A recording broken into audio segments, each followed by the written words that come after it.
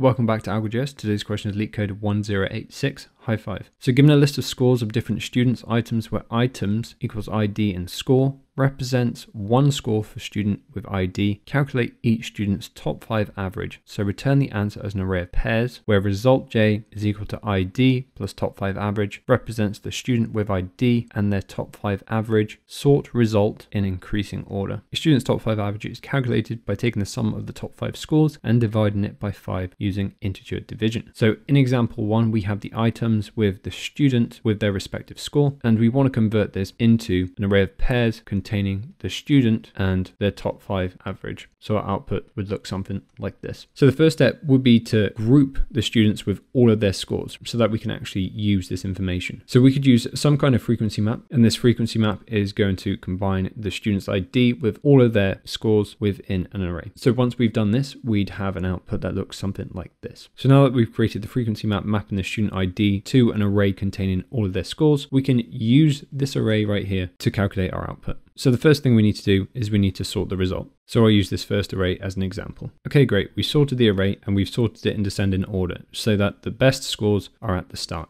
Now, in order to work out the top 5 average, what we need to take is the initial 5 scores within this array, add them together, then just divide by 5 and return the output in a pair containing ID and average. And that is the basic understanding of the solution to this question. Let's dive into the code and see how it's implemented. So let's create the frequency map of ID to scores. We'll call it scores map. If we loop through the ID and score of items, if score map doesn't contain the ID, then we update scores map at ID to equal the score as an array. Else, we're just going to push in the score at ID. This will create the frequency map. Then we need to populate the result. So let's create a result array. We're going to have to loop through the keys of the object. So in JavaScript, we use object.keys. We're going to loop through the scores map and we're going to map over the key. We need both the keys and the values to solve this.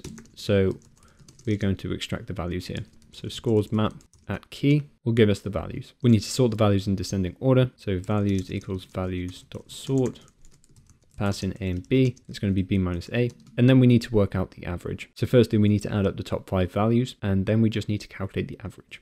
So let's declare a variable called top5, which is equal to 0. We're going to loop through the values 5 times. So if I is equal to 0, I is less than 5, plus, top 5 plus equal value at I, then we calculate the average. So av is equal to math.floor, top 5, divide by 5. And then finally, we need to create a pairing. So it's going to be pushing into results, the pairing of the key and the average. Then we just return res. Let's give this a run. Okay, so there's a spelling mistake here. Submit it. And there you go.